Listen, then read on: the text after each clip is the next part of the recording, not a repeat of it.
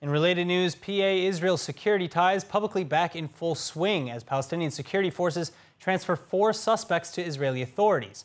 The 4 suspects arrested over the weekend in connection to a shootout in East Jerusalem that left 3 Palestinian residents dead and another 8 wounded. But even more shocking was Israel's special authorization allowing large numbers of armed PA police to enter East Jerusalem after the shooting. This as the PA overall is officially banned from any and all operations inside of the capital. Now, as for their charges, 2 of the 4 suspects, whom are relatives of the victims, are suspected of murder, while the other 2 are being charged with aiding the perpetrators.